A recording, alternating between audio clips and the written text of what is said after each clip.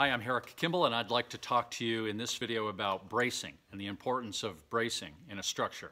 Whether it's your house or a barn, whatever it is, when you build it, you need bracing. You need bracing to strengthen the building against racking stresses from wind, primarily. And there was a time when stud-framed houses were braced with a let-in brace, like you see here. The studs were notched. The brace went from the top plate at a 45-degree angle down to the bottom plate, and it was nailed right in to each stud, and that gave the building incredible strength, racking strength. The triangle is, I think, one of your strongest structures there is, a triangle. Buckminster Fuller, he invented the geodesic dome, a very strong structure. It's all triangles. I think it's a good idea. It's virtually never done anymore to let in a 1x or a 2x and put this bracing in the wall. Doesn't cost that much, takes a few minutes. If you're doing your own construction project, then that's the thing to do.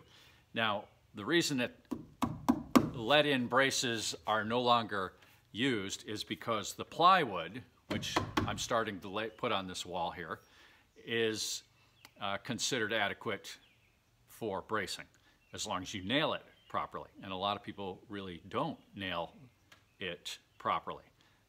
They kind of nail it up and don't really nail it on, at least not like they should. The reason I'm bringing this to your attention is that a couple of months ago, I was on Facebook. I was looking at one of my rural neighbors' Facebook page, and they had built a barn, a pole barn, and it was a very nice pole barn. And I was admiring their barn, and I noticed, however, that this barn was lacking in bracing. There were no angle braces in the corners. There were no knee braces visible, and the Y braces at each pole were really short. Basically, I don't think they were serving much of a purpose at all, a bracing purpose. I could not see up into the trusses to see if they had the trusses properly braced, but I suspect they did not, based on what I saw down below.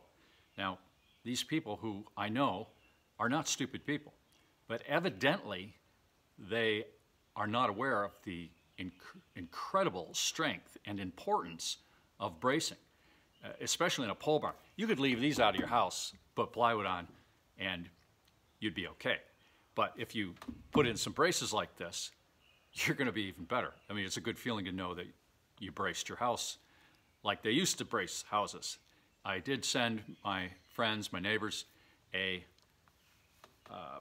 private message on Facebook and pointed out that, you know,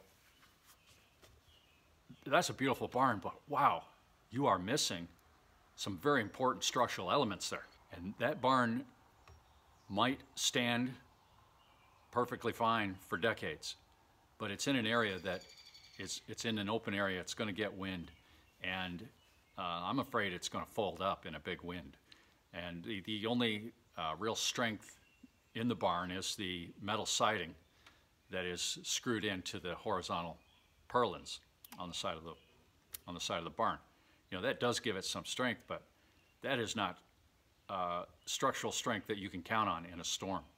So there's a little discussion on bracing and the importance of bracing. The triangles. Triangles are where it's at when it comes to strength in a building. Enough said.